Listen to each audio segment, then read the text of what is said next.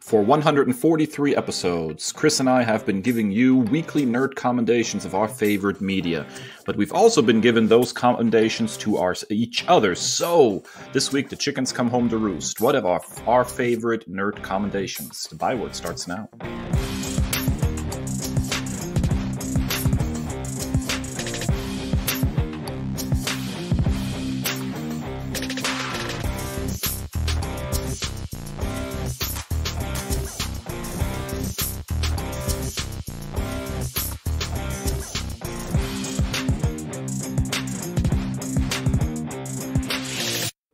Ladies and gentlemen, nerds, welcome to episode 143 of the Nerd Byword podcast. I'm Dave, and I'm here with my buddy Kris. And this week, we are going to do a little bit of a nostalgic retrospective as we have gone through our first 142 episodes and looked at the various nerd commendations we have given each other. And we're going to talk about some of our favorites. But first, as always, it's time for...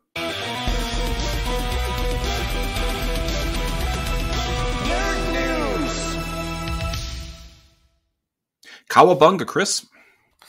Yeah, so shellheads worldwide were shaken to their core as Seth Rogen made a slew of casting announcements for his upcoming CG animated feature film, Teenage Mutant Ninja Turtles, Mutant Mayhem at Nickelodeon's Kids' Choice Awards.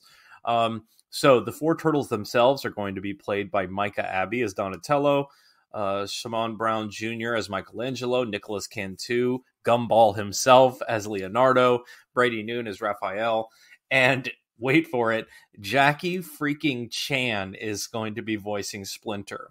Rogen himself is going to be Bebop with John Cena as Rocksteady. We also, the hits just keep coming, banger after banger. Hannibal Buress as Genghis Frog, Rose Byrne as Leatherhead, Ice Cube as Superfly. What We Do in the Shadows fans rejoice, as I did last night. Natasha Demetro is Wingnut. Fans of The Bear, Ayo Edebiri, who's also going to be in, I believe, Thunderbolts, is going to be voicing April O'Neil.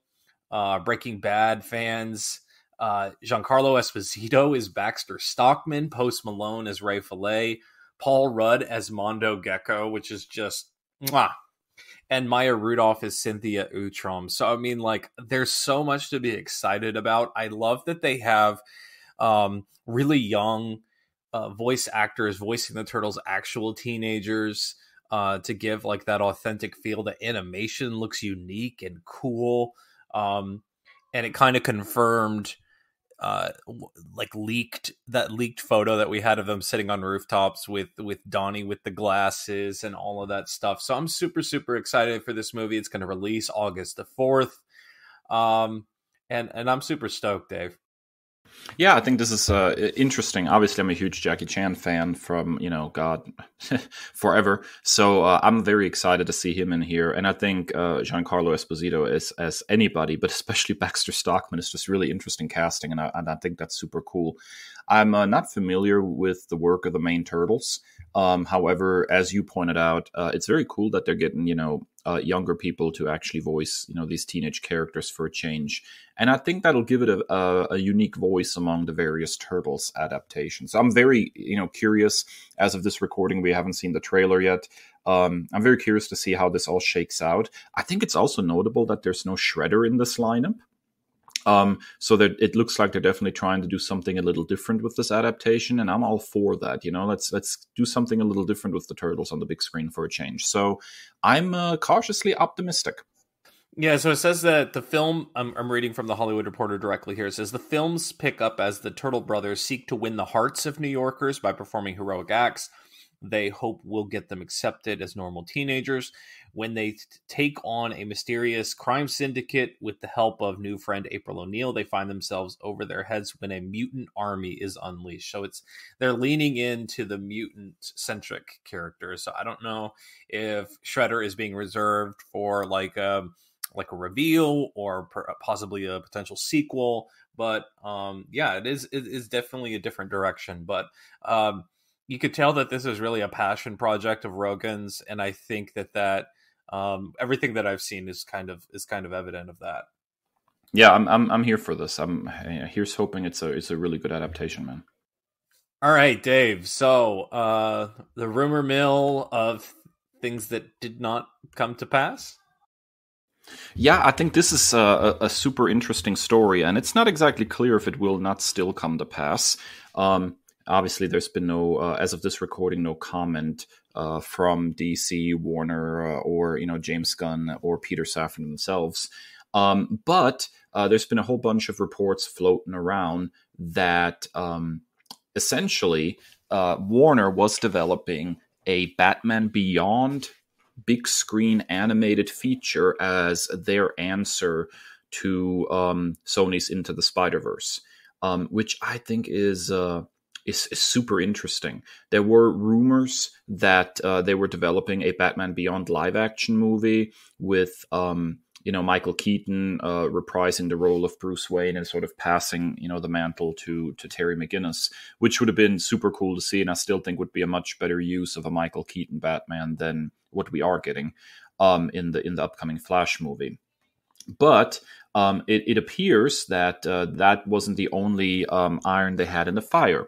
Speaking on the Hot Mic podcast, industry insider, and I always put this in quotations, so I'm air quoting over here because everybody thinks they're an industry insider. Jeff Snyder discussed an animated Batman Beyond movie that DC once commissioned under the leadership of Walter Hamada, who's now obviously not with the company anymore. So it's kind of difficult to know if this is something that could still come as an Elseworlds, if this is something that's still under active development or not.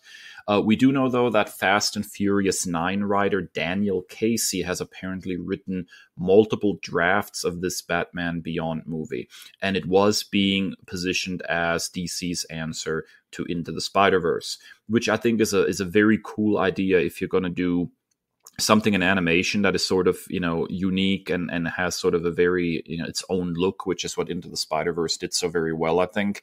Then Batman Beyond, with that sort of like neon soaked color palette that it had as an animated show, would actually be the perfect franchise on DC's side to create something like this.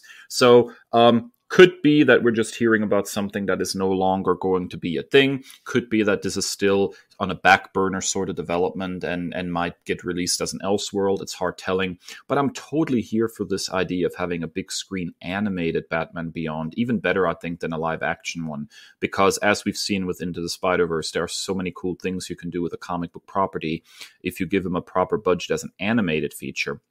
And I think in a lot of ways, Into the Spider-Verse is probably my favorite Spider-Man big screen adaptation.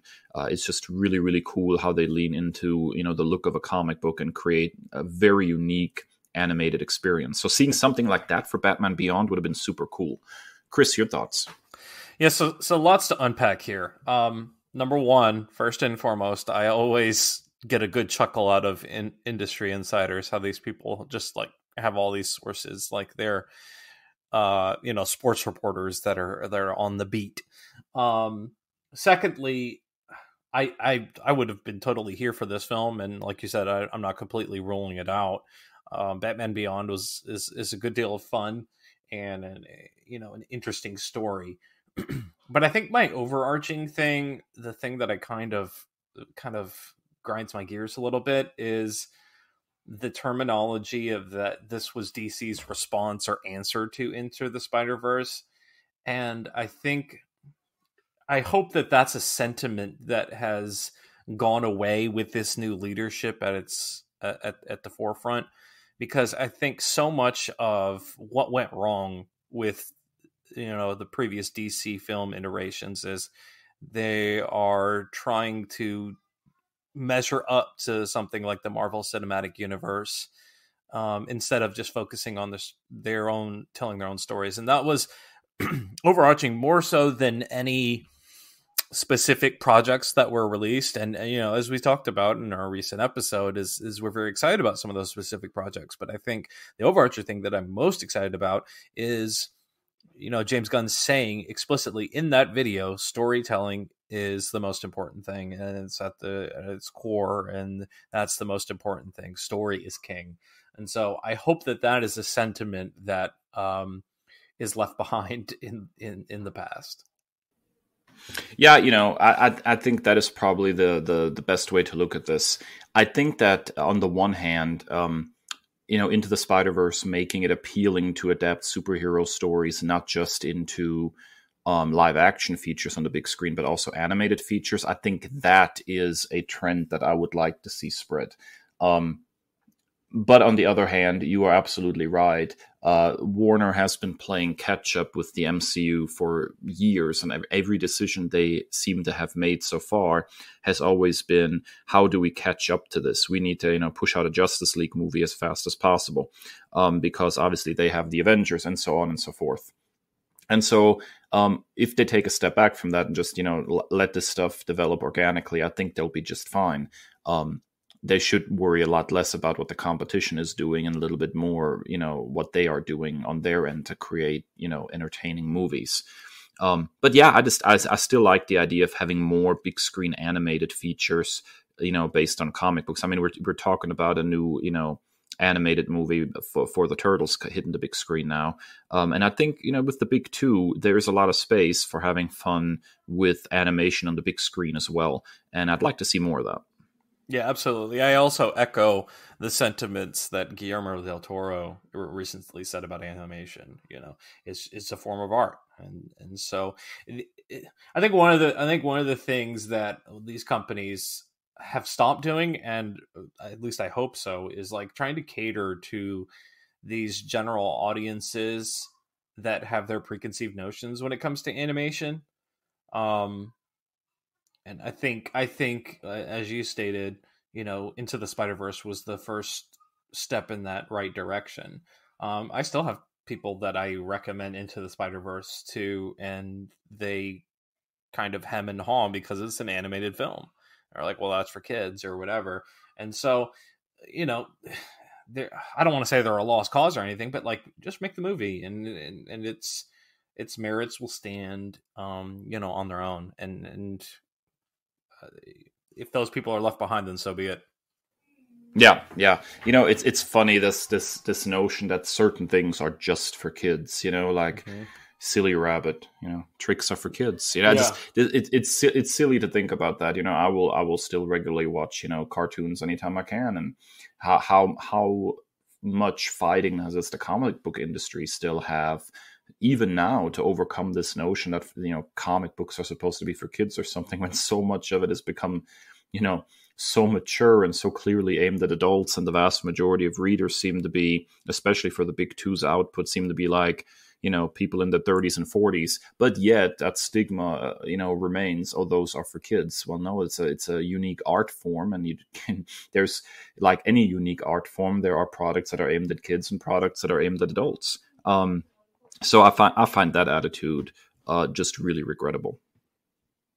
People are missing out, Chris. That's what it is.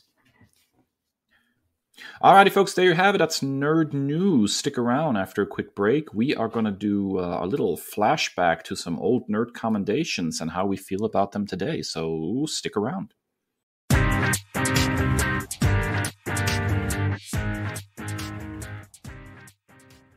And we're back, and this week we are deep diving into past nerd commendations.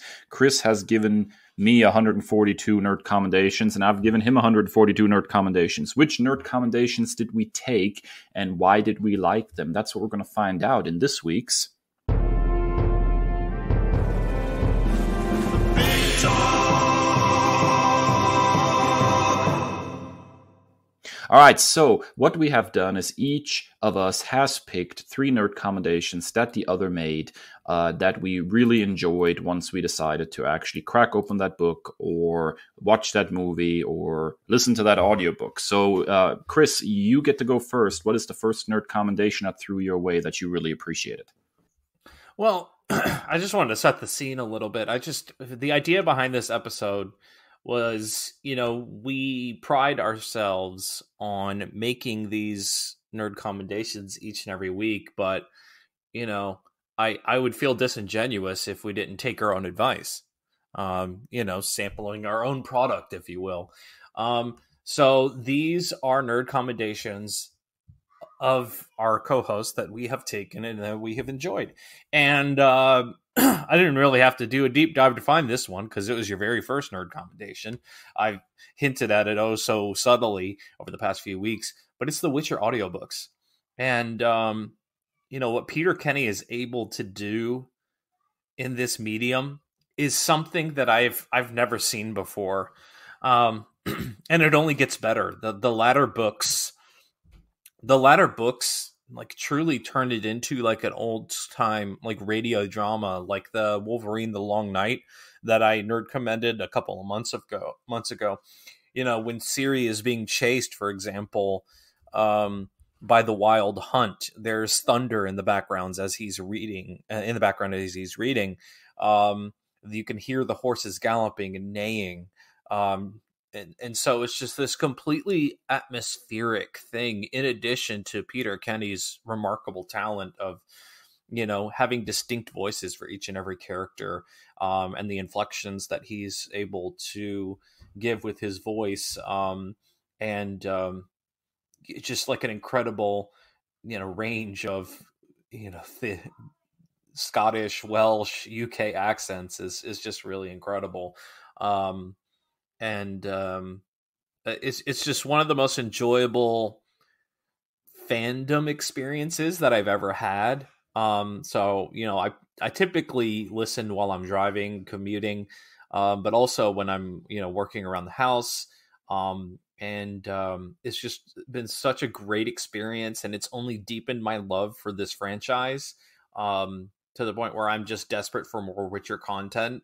I don't typically rewatch or replay anything, but like being so involved in the atmosphere of these audiobooks, like I'm considering replaying The Wild Hunt again, and I'm rewatching the Netflix series. So Peter Kenny's audiobooks on The Witcher, every last one of them is one home run after another, and here we are nerd commending it again. And it's really, it's absolutely fun that you're saying this and bringing this up again, because, I'm an avid consumer of audiobooks.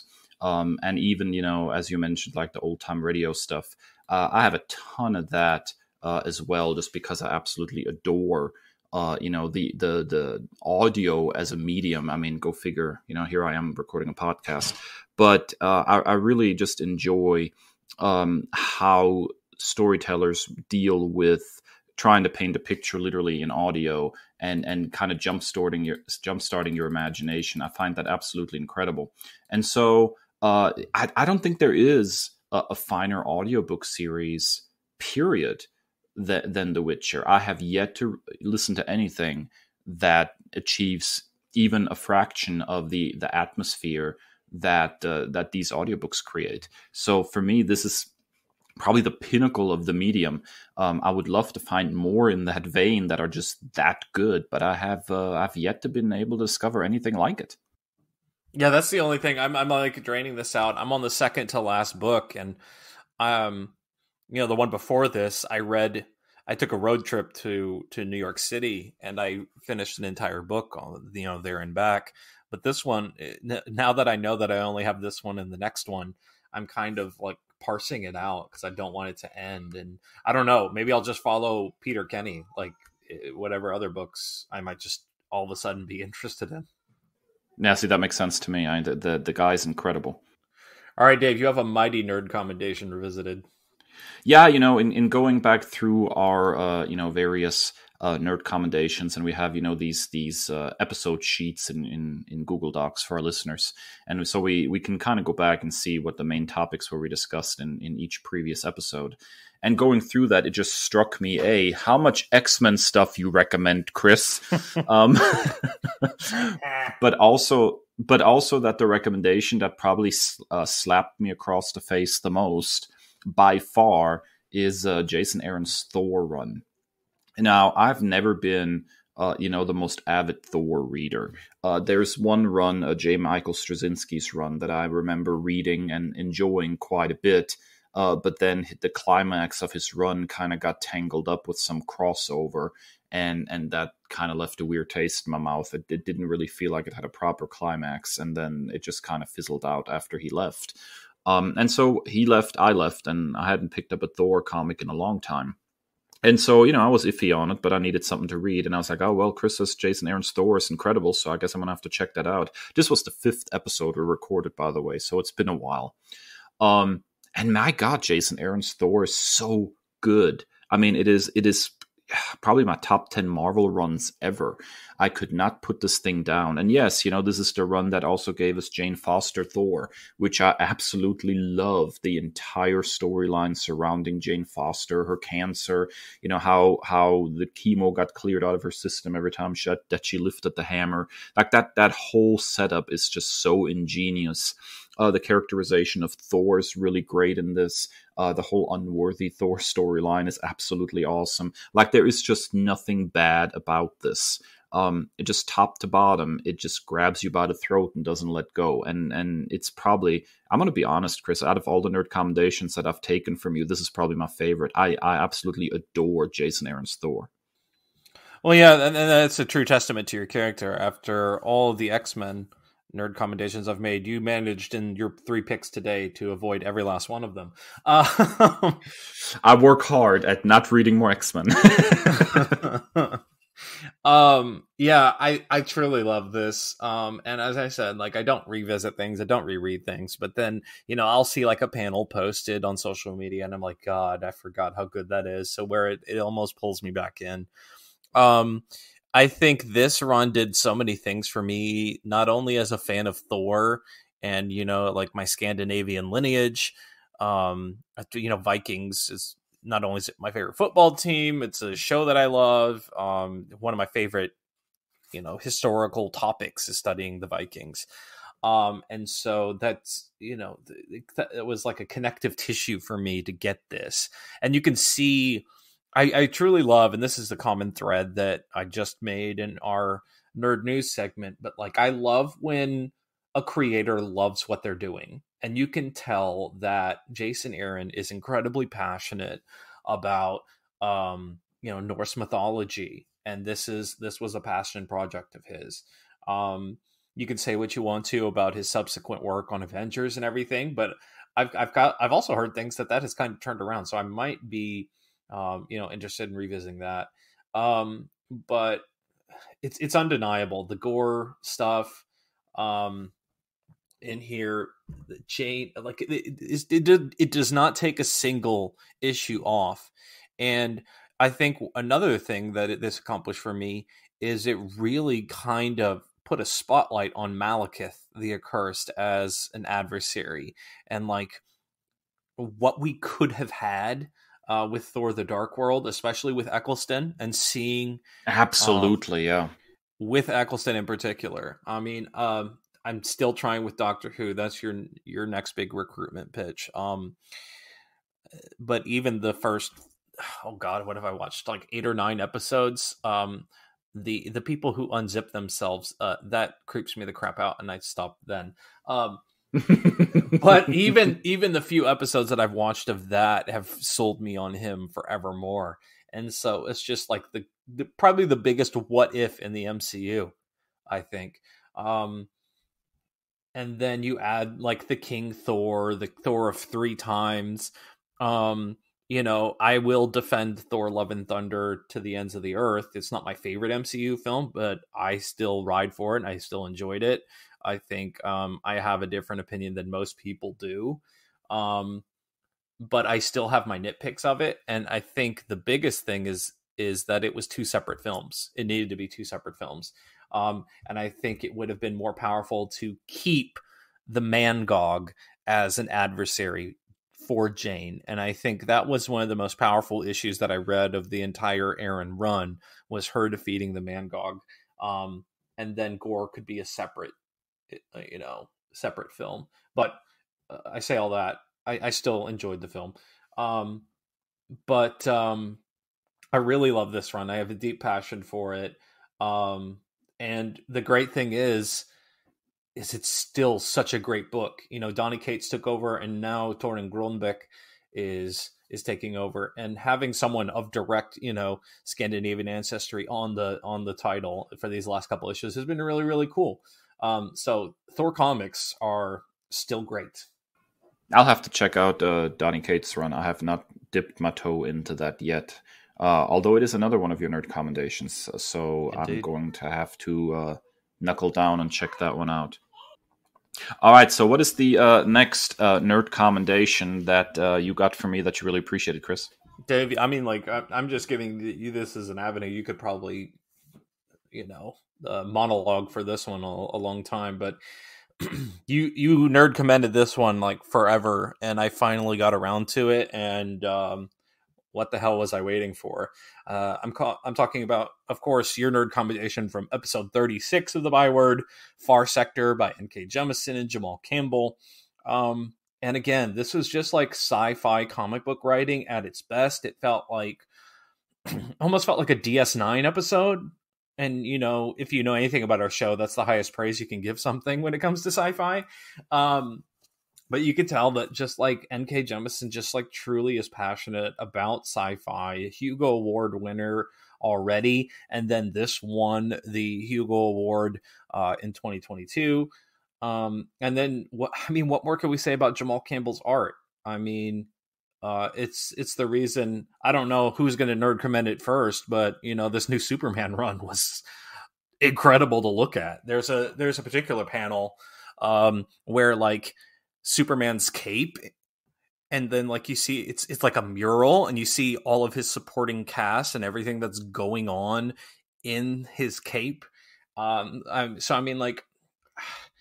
You'd be hard pressed to find a better artist than Jamal Campbell in the medium of comic books, in my opinion. And then giving him like the playground and the playthings of the most out there alien sector in the universe, and then the the character work that Jemisin is able to do is just like a dynamic duo. And I'd do anything to have the two of them on an X book.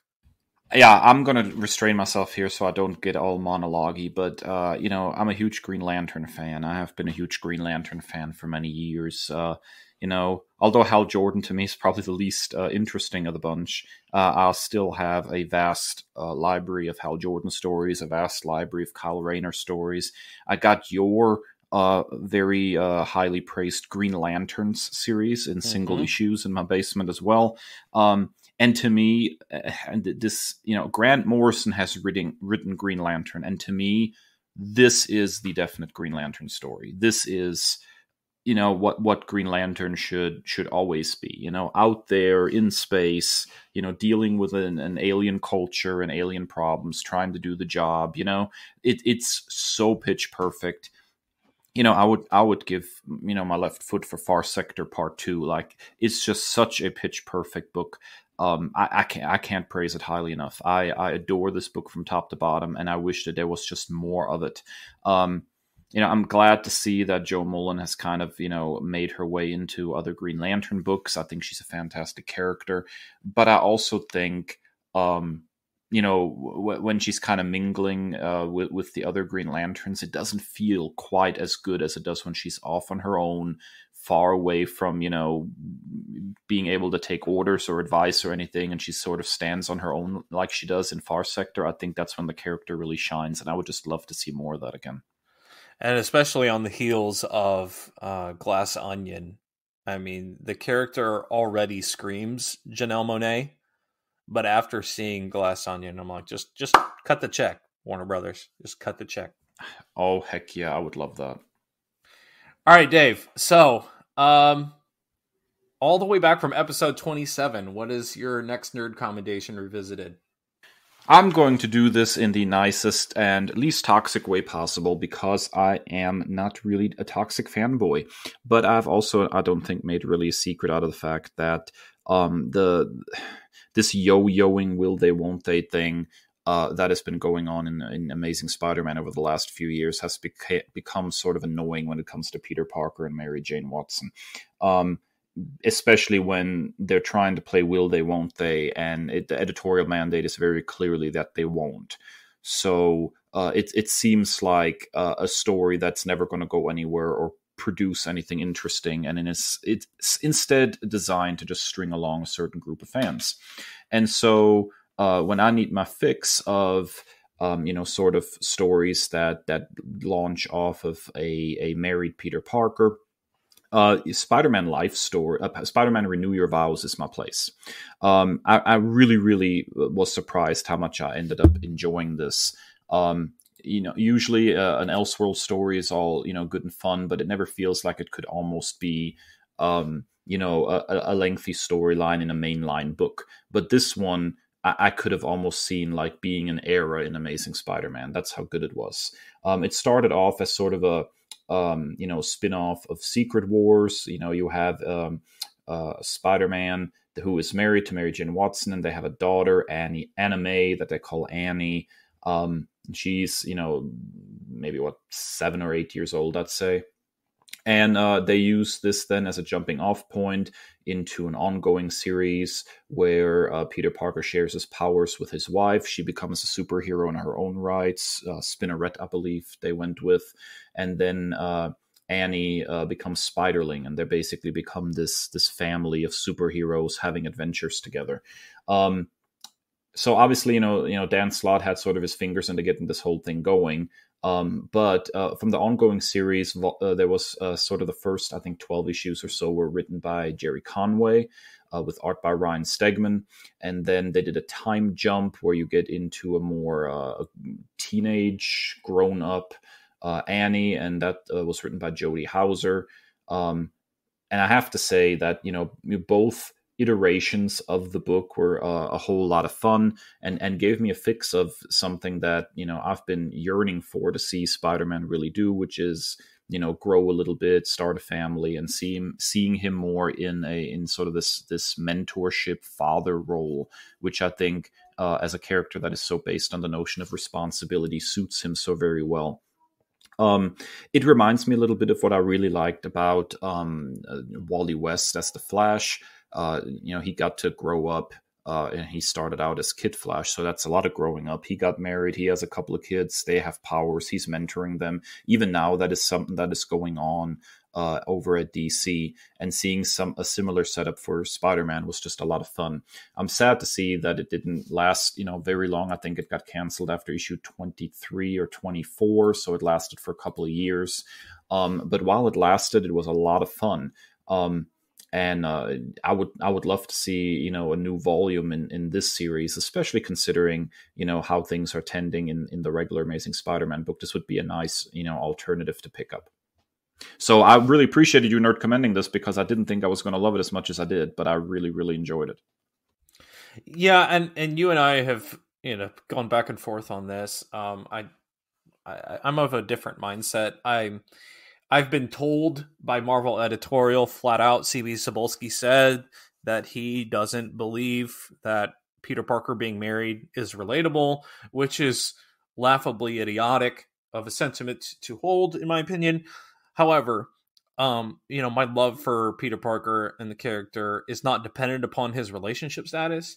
And so I kind of just adjusted my expectations, and I'm not going to hold Zeb Wells and his creative team, responsible for something that his boss tells him he can't do.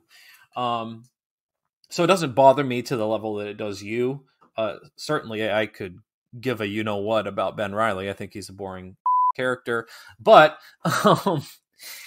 I really, really enjoyed this series because it, even if it's under the guise of an alternate universe or an Elseworld story, it gave us forward momentum, and it gave us like a continual character progression rather than just the Peter Pan syndrome that we have.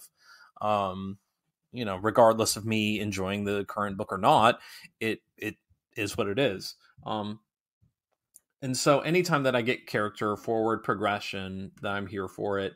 I think we'd be remiss if we didn't call out the fact that another strong, spunky teenage or young girl character, and Anime is certainly that, is one of our calling cards as well. And so I love Annie. There's also Spider-Geddon was a ho-hum event of Spider-Verse under another name, but the Spider-Girls series with I believe it was Aranya, Annie Mae, and Mayday Parker was a great title. And I may be misremembering that, but it's been several years, but I remember enjoying that. And so I really love Annie Mae as a character, and I could give or take giving MJ powers. I think she's a strong enough character that she doesn't require superpowers. I think that's part of her appeal to so many fans.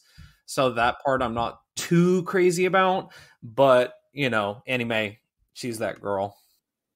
And I want to be very clear, as I said, at the beginning of this, I'm not one of these toxic, fanboys, and I'm certainly not blaming Seb Wells or the creative team on Amazing right now for not, giving me what I want and, catering exactly to what I'm looking for. But I will freely admit my biggest problem is the drawn out teasing that they're doing. Like they're basically, they're Lucy in the Peanuts cartoon. You're running for that football, you never get to kick it. And at some point, it feels a little silly. The first few times you fall on your back, Charlie Brown style, and then after that, you're like, listen, I'm onto your game. I'm not even gonna try anymore. So there is a certain frustration about that part of the run to me, that they're still doing this teasing about their connection and their relationship, and it just seems unnecessarily cruel. I think there are ways to have Mary Jane as part of the supporting cast without trying to do a will they, won't they, when we all know they won't. I think there are better directions to go. If you're going to come out and say this is not something that we'll do in the foreseeable future, then don't tease people with it. That just seems unnecessarily cruel for that section of the fandom. But that's neither here nor there. For me, Renew Your Vows was a really fun book, and I wish it would have lasted a little longer. But that's, I think, the fate of many alternate reality stories. They struggle oftentimes because they're not in the quote unquote main continuity, and there's a class of fans that don't want to know of anything unless it's part of the main continuity. But I would have totally loved to have seen this sucker last for like 100 issues and just really have some fun with it. All right, Kris, your final nerd commendation that you enjoyed. What have you got? Well, oddly enough, this is the first Daredevil run that I've ever read. And so I was kind of unsure about starting it for a while, because while I had like the peripheral, understanding of the character based on, the Netflix series and his inclusion in things like the Spider-Man animated series, I enjoyed Chip Zdarsky's work enough when he was writing Spectacular Spider-Man and some other titles that I read regularly. So I was just like, all right, let's go for it. And thankfully, it did not require me knowing a whole lot. But yeah, Chip Zdarsky's Daredevil. I'm speaking of the run that went from 2019 to 2021. I have not jumped on yet with the new volume that restarted afterwards, but it's incredibly enjoyable, incredibly new reader friendly. If you, like I said, if you've seen the Netflix series, if you know the basics of the character, you're good to go. You don't need a whole lot. I'm sure there's Easter eggs to fans, longtime fans of the series and the character, but this was great. I think particularly the back and forth between himself and Elektra is magnificent. He writes romance incredibly well, but I think he writes a book called Sex Criminal, so I guess that makes sense. But the stuff with the bookstore lady was super steamy and really romantic, and then it just really goes there. I think the only criticism that I probably have of the run altogether is his brother posing as him. That was weird. But other than that, like, I just about loved every single thing about it. His voice for Wilson Fisk, the Kingpin, is great. Kind of bouncing back and forth issues from Matt Murdock's perspective to Wilson's perspective is really interesting. And then, of course, we get, Elektra taking over the mantle of Daredevil. And now I think they're both Daredevil concurrently, which is really, really cool. But I definitely need to tap back into this series. But it was a great, very enjoyable series to read. Yeah, this is, there's a couple of different schools of thought on Daredevil, right? And I think we're getting ready to see that particular discussion hashed out in on social media when the MCU version of Daredevil comes out, which is probably not going to be as dark as the Netflix version was. But there's sort of the Chip Zdarsky, let's go dark, and then there's the Mark Waid, let's be a little more lighthearted. And I think that there's validity in both approaches. And those are probably, as of right now, my two favorite Daredevil runs. I adore Mark Waid's run, too. I thought it was really, really good. And Zdarsky's, as far as like being in that Netflix Daredevil TV show vein of, that kind of tone and approach, I think it's probably, one of the best that I have seen done in a Daredevil book. So I have also kind of fallen off the wagon. There was a big crossover. I read that, and then, there was a relaunch, and I kind of fell off the wagon at that point. I really need to dive back in. It's hilarious to me, though, because he's also writing Batman right now over at DC. So he definitely seems to have a type when it comes to the big two. But I think the thing that stuck out to me the most is how cool Elektra as Daredevil is. That costume is incredible, and her approach to how she like deals with things is so different from Matt Murdock, and so awesome at the same time. Like I love that progression of the character of like, I'm going to try to be Daredevil now. It's so cool. This is in my top two favorite Daredevil runs. Also, the way that Marco Cicchetto does her hair is like the selling point. Oh my God, yes. Absolutely. Yeah, that right there. All right, Dave. Speaking of Chip Zdarsky. Yeah, not surprisingly, this turned out to be one of my all-time favorite books. You recommended this in episode 71, and it's completely flew under my radar. I think sometimes I'm a little guilty of that too, of kind of like missing out on miniseries and the like. If it's not part of the main continuity, I'm not sure if it's worth looking at.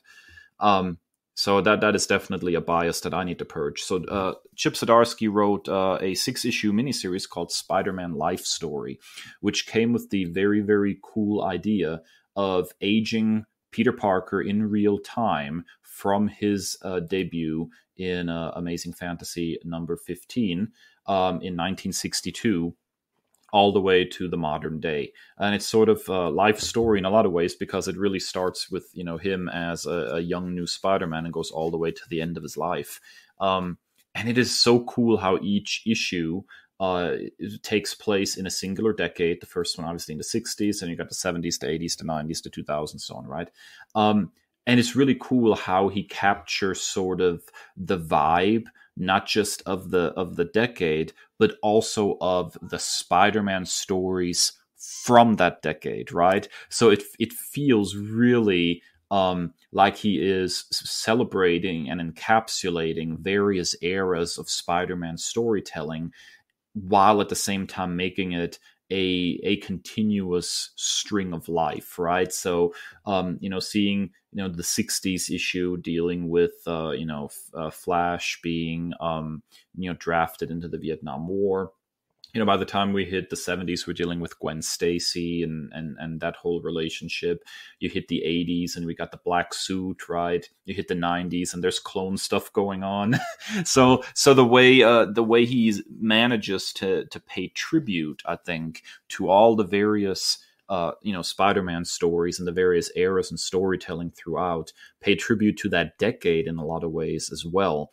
And then actually make all the pieces fit into an incredibly satisfying continuing story is so very cool. And it's probably up there as one of my all-time favorite Spider-Man stories. What else I find really cool is that they got Mark Bagley to pencil the sucker. And let's be honest, Bagley, for his work on Ultimate Spider-Man alone, and that's not the only work he's done, as we know, on Spider-Man, but for his work on Ultimate Spider-Man alone, he's already in the upper, tier of Spider-Man artists. He's one of the definite Spider-Man artists in my book. And so seeing him do, this extended sort of tribute to various eras of Spider-Man is just so very cool. So the book just absolutely sings and is one of the top Spider-Man stories for me, period. And of course available on Marvel Unlimited, so no excuse not to read it, and read it soon, right? Yeah, and it's only 6 issues. I neglected to mention that your nerd commendation for Daredevil by Zdarsky was episode 84. But yeah, shifting back to Spider-Man Life Story, I also love that it kind of played almost like thumbed its nose at the Marvel sliding timescale, something that's criticized more often than not. Yeah. And that was just a really fun, imaginative thing. And it, as fans of history, U.S. history's, I wager, probably not your favorite, and certainly not mine. But I really appreciated like the attention to detail and how evocative each issue was of that time period, down to like the fashion and the jargon and everything. And that had me like, what more can you say about like Mark Bagley, drawing Spider-Man? So I really appreciated that. Have you picked up, because just to digress for a second, but have you picked up the new the new Dan Slott Spider-Man series? No. I might try it on Marvel Unlimited. Because Bagley's on it, man, and it's always so tough for me to say no to Bagley on Spider-Man. I just, even when you go back, he did some work on the Clone Saga, and even when you go back to that, like his Spider-Man has just always been so good. I remember when he took over. Yeah, I remember when he took over art on Amazing. Like I have like a non-typical, an atypical, comic book reading history. So I read all of Ultimate, and then I went back and resumed my every issue of Amazing, and then seeing him pop up in Amazing and almost like being in this time capsule was really, really cool. Yeah, he's just, he as far as Spider-Man artists go, he's just really something, and I'm almost tempted to check out that new Spider-Man series, even though I have sort of a fraught relationship with Slott Spider-Man, just because I just really like to look at Bagley's art, man. I just really love that guy's art. Yeah, I'm probably going to Marvel Unlimited, at least the first couple issues, and then see if I like it, if I can overlook that same situation. They also my understanding is that it's not a miniseries, right? It's ongoing. So the first storyline is supposed to be about the Spider-Verse, but then the second one seems to be like an Electro story, which I find extremely interesting. Like a really like top tier Electro story. Those are hard to come by. I'm interested to see what they do there. Oh, I had no idea. I thought it was a mini. Okay. No. Apparently they're already starting to talk about the second storyline. So apparently this is going to be an ongoing companion to Amazing right now. Now I feel compelled to read it. Okay, Daniel, don't disappoint me. I will say that they did a Fantastic Four life story, I believe, after this, which I'm not super plugged into them. The only Fantastic Four stuff that I've read is Hickman. So I don't know. I might check it out just to see how they kind of played with the same elements. I wonder if that's interesting. I wasn't aware of that. Let me see if he wrote it. But if he did, that might push it over. Life story, internet speak. That's book. Mark Russell, I think it says here. Yeah, author Mark Russell. So again, like I said, I'm not too deep in. I do love Ben Grimm. Anytime Ben Grimm pops up, and Johnny, I guess, has some fun stuff with Spider-Man. People love that, but I may check that one out. Yeah, Fantastic Four is a weird one for me because I came to the Fantastic Four in the comic books via Ultimate Fantastic Four. Now I will which I say thought was a really cool book for a while, I have to say. Now we're here. Let's take the detour. Did you see the news about the Ultimate Universe coming back? Oy vey. Yes, I have, and I'm iffy on the whole proposition. Hickman's doing it. For one, Hickman is a really good writer. For two, the promo image that they slapped up seems to be completely ignoring Ultimate Comics continuity, because there's characters there that are supposed to already be dead, and there's not even a hint of Spider-Man, even though the last in the Ultimate Universe set Miles Morales story revealed that Peter Parker was came back to life because of the Oz formula. So Ultimate Peter's out there. And I think at the end of Spider-Man 2, Bendis did like a little flash sideways, revealing that the Ultimate Universe did in fact still exist, and Peter had returned to the role of Spider-Man and was part of the Avengers. But what we're seeing from the promo images of this new series is it seems to like go all the way back to like the original Ultimate series, right? So it looks like, unless this is just like, you know, a practice image or something from the artist, if they're going, you know, all the way back to the beginning and they're completely ignoring all the Ultimate continuity, I'm not sure how I feel about that, you know, especially if they've already mentioned, I think in like interviews and stuff, that Miles Morales is going to be a centerpiece of this.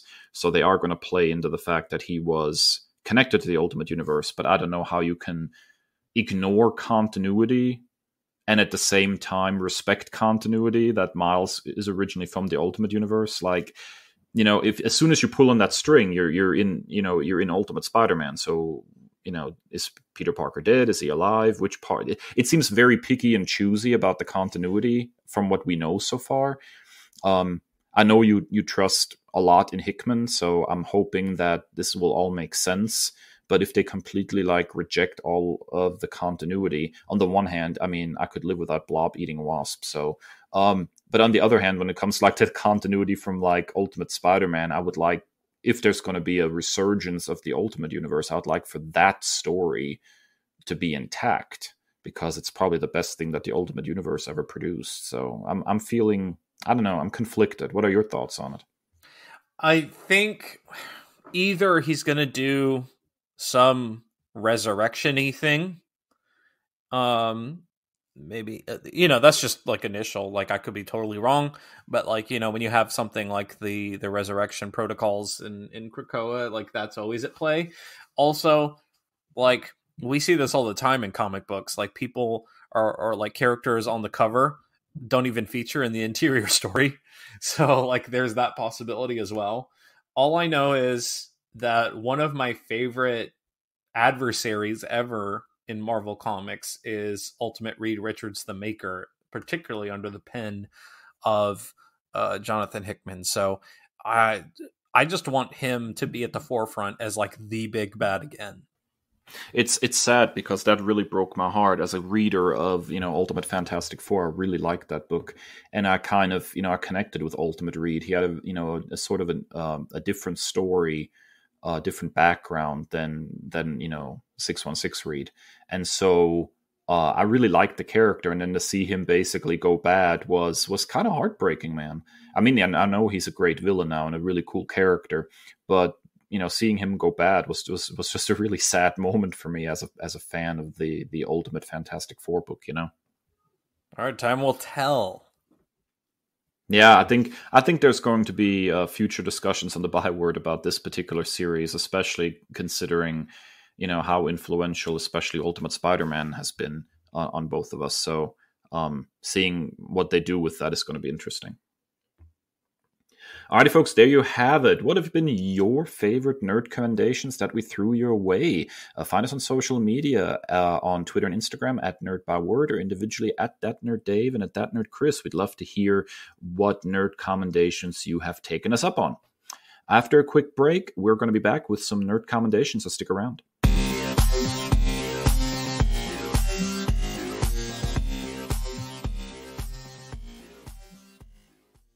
I don't know, it feels like we're a bit nerd commendation heavy, but it is time for some more nerd commendations. Chris, what are you nerd commending this week? Well, I believe our last episode you nerd commended DC Universe Infinite, and I wholeheartedly second that nerd commendation. For some reason, I didn't get the cool physical stuff that you got, but that's okay. You know, I'm probably thinking that the email went into your spam, because it went into mine too. I received an email and I had to click a link and fill it out. Yeah, as it's old for the ultra tier, so I don't know. But it's really cool. But yeah, so here's an addendum to your nerd commendation. You can freaking customize on I don't know about Android, but if you have an Android, I'm sorry, on the iOS, that that you can customize like your home screen icon. So I have Dick Grayson as the app icon, and there's like 10 to 12 different choices. So that's really freaking cool. But as I'm, devouring a whole bunch of content in there, this one just kind of fell into my lap, I guess. I'm nerd commending today Unearthed, a Jessica Cruz story written by Lilliam Rivera and illustrated by Steph C. And it's essentially like an Elseworlds type story, very similar to, I think it was probably like this whole initiative for like teen young adult, like graphic novel, very similar to LL McKinney's Nubia Real One. And so this is Jessica Cruz as a recipient of DACA, as an immigrant, and is completely, there's no superpowers involved. Okay, so this is, Jessica Cruz being a high school student, recipient of DACA, like scholarly, perfect student, perfect kid, living and growing up in Coast City as an immigrant from Mexico. But there's this mayoral candidate that's super xenophobic, anti-immigration. And then her father is detained by ICE, and she, as Jessica Cruz does in main continuity, she completely becomes a recluse. She doesn't leave her room. She's pulled into the abyss of fear, depression, anxiety, mental illness, the things that made the character instantly relatable to me, but through a different sphere. And I think that's what's so fun about Elseworlds and alternate universe stories, is they take the same core elements and they completely just throw them in a spin cycle. And, what Rivera is able to do there from such an authentic perspective of, dealing with this. And then the art by Steph C is just mind-blowing. And you know me, that I am such a nerd for mythology, and the Aztec deities on full display with these splash pages. It's almost like a watercolor aesthetic, but, so Jessica is like an intern at the local museum, and they have this feature on the Aztec deities, and they appear to her in visions. It's just like a really beautiful, heart-wrenching, raw, emotional story about immigration and community and family and your neighborhood having your back. And it's just a really, really beautiful, pure story about one of my favorite characters at DC Comics. And there's absolutely no superpowers. This is just dealing straight up with the character. So there's a scene where she gets her father's ring, and it's green, and he says, like, our family is built on willpower. But she doesn't like create any constructs or anything. But that's the long and the short of it. See, I really like this because it's fun to reimagine a character like that and see how they can stand up without the superpowers. So I really like this, and I'm definitely going to be checking that out. And it's on DC Universe Infinite, you said? I think I'm going to be checking that out tonight then. Yeah, so the series that I'm recommending this week is called Ghosted. It's from the Skybound imprint over at Image Comics. It has been collected in 4 trade paperbacks and ran from 2013 to 2015. It's written by Joshua Williamson and features art by Goran Sudzuka.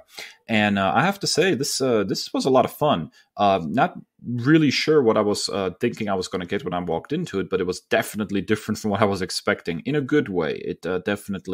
It defied expectations, let's put it that way. Here is the actual synopsis from Image Comics. Jackson T. Winters is one of the greatest criminal masterminds to ever live, except he's rotting in jail after his last doomed score. But when a filthy rich collector breaks Winters out, he's tasked to put together an elite team of paranormal experts to do the impossible: steal a ghost from a haunted house of horrors. Skybound's horror and crime mashup is equal parts Ocean's 11 and The Shining. And I'm like, all right, I like the scary stuff. I'm going to check this out. I was kind of shocked to see how much character work actually went into this, especially the first volume. Almost felt like it was sort of a self-contained story, almost, like it could have been a movie or something. And then, they kind of riffed on the characters for another 3 volumes and did some really interesting out there and unexpected things. The art is very, very cool. The way it, does the ghost stuff is very, very neat. I don't want to give too much away because a lot of the, drama comes out of the sheer surprises of it all, right?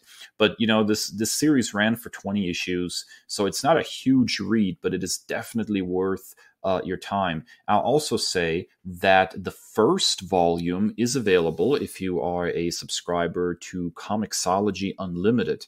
The first volume is included with the Unlimited subscription, but if you like it, other editions regrettably are going to cost you.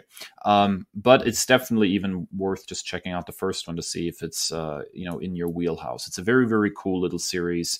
As the tagline says, there's some horror, there's some, like crime stuff in there, Ocean's 11 style. I just really, really enjoyed this. It kind of came out of nowhere for me and was much, much cooler than I anticipated. So Ghosted from Image Comics is definitely worth checking out. That's an interesting cocktail. But yeah, the covers on the trade paperbacks alone are intriguing enough to me to check this one out. Yeah, and if you do, maybe we'll have this in a future episode about Nerd Commendations. Maybe you'll really enjoy it. Anywho, that's it for episode 143 of the Nerd Byword podcast. If you like what you just heard, please get on your favorite podcasting platform, hit us with a rating, a review, and subscribe so you never miss another episode. We are available wherever podcasts can be found, and you can also find all of our episodes on our spiffy website, nerdbyword.com. And be sure to interact with us on social media. You can find us at Nerd by Word on Twitter and Instagram, or individually at That Nerd Dave and That Nerd Kris. You can also slide into the link in our bios on each of those, our link trees, and you can join our Discord community, talk about whatever you'd like to, all things nerdy. You can also buy some merch from Redbubble or TeePublic. And as always, stay well and stay nerdy. The Nerd Byword is written and produced by Kris and Dave, 2 nerds with a love of all things pop culture. The podcast features music by Al Jimenez with additional drops composed by Joe Biondi. Our show art is by Ashery Design. Find us at nerdbyword.com and wherever podcasts are available.